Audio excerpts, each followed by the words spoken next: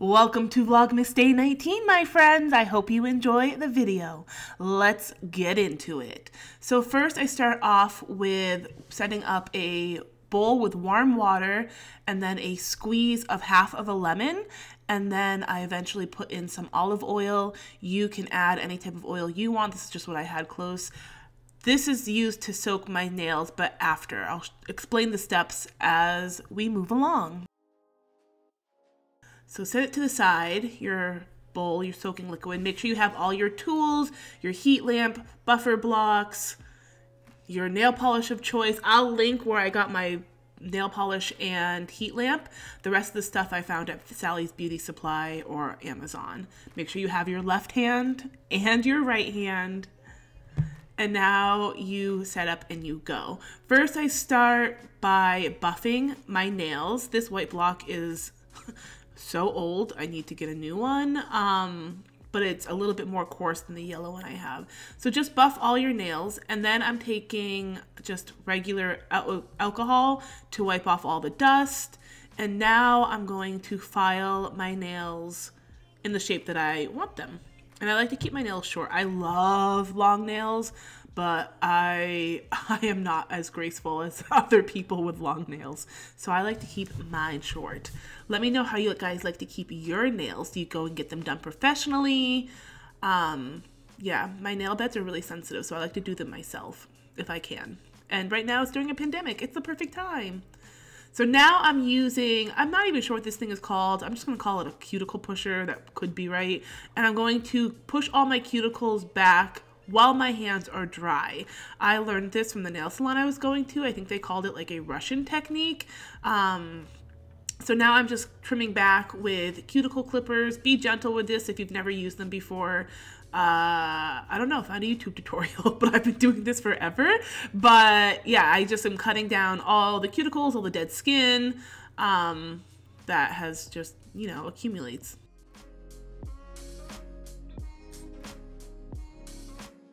Do the same thing with the other hand. And look at all the little white stuff that comes up. This is probably my favorite part, honestly. It's like so fascinating and satisfying for me, trimming back all the cuticles, all the dead skin. I love it. So now, first step done.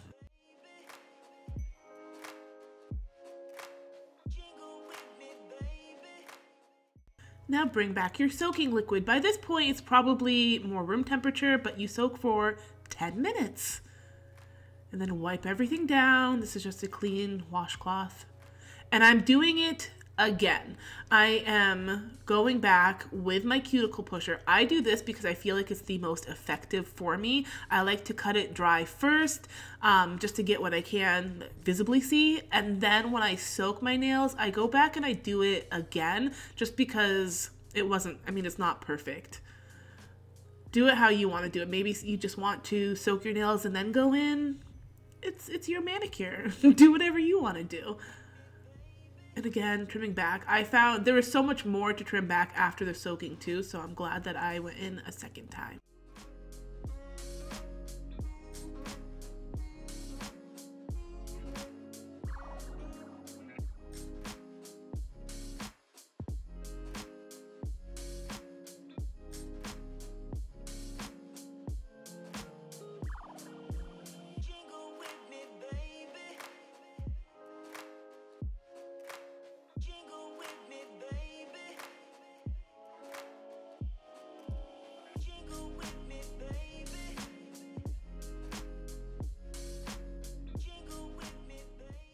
Now that you're all done, repeat the same thing with the left hand.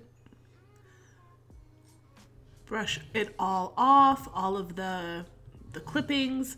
And now I'm going underneath and I'm taking that same cuticle pusher and just cleaning out the underneath of my nails from where I filed. And using the same alcohol pad to wipe my nails down again. Now I have a dehydrant and a nail prep. My nails are special. I need to take these extra steps in order for my manicure to stay longer. You do not need these if your nail polish just stays on. Mine does not. So I'm using a dehydrator to dry out my nails even more. The alcohol helps with this, but this is just an extra step. And now I will take the primer, and the primer just helps the polish itself to bond or adhere stronger to your nail. And then I repeat on both hands.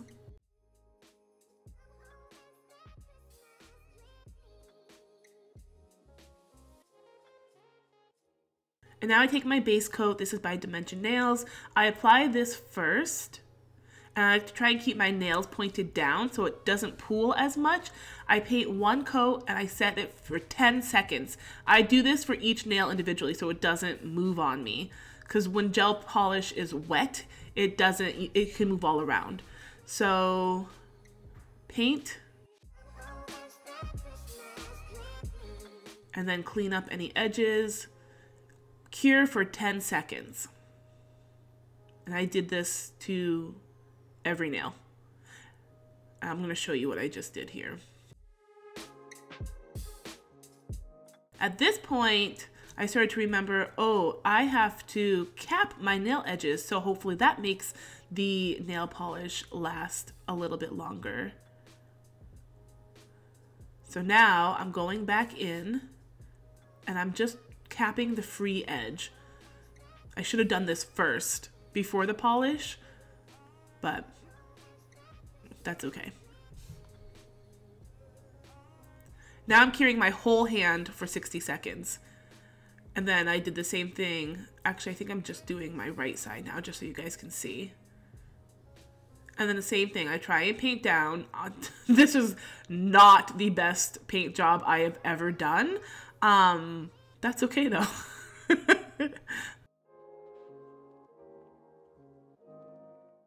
Slow, even strokes. If you do find you get any on your skin and you happen to miss it, after a few days, it comes off when you like shower, wash your hands and whatnot.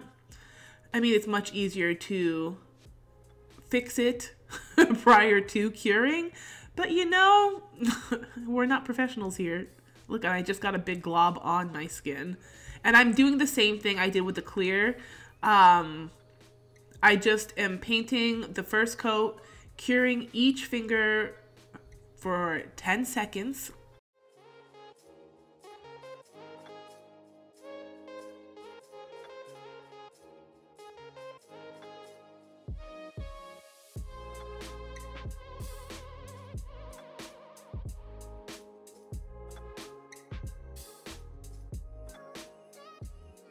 And then, just like I typed, cure the whole hand for 60 seconds again. So that's the first coat done. Or no, I did 2 coats, but I don't think I did the second coat on camera. Yeah, not the best painting job. You guys can probably do it better. I think I was just really tired, but I'd wanted my nails done forever, because having your nails done, again, capping the free edge, take note. I'm doing that first, and then going back and putting polish on the top. And I'm taking shortcuts here. I definitely paid for it because some of the polish pooled up in my cuticle area. Well, this is why I like to try and do it fingers pointed down, and then cure each for 10 seconds because that helps me a lot. But I took some shortcuts and you can definitely tell, but that's okay. I just wanted my nails painted because it makes me feel fancy. And so one hand done, and now I take the same alcohol pad I've been using the whole time. I have a sticky top coat, so I'm just wiping it off with the rubbing alcohol.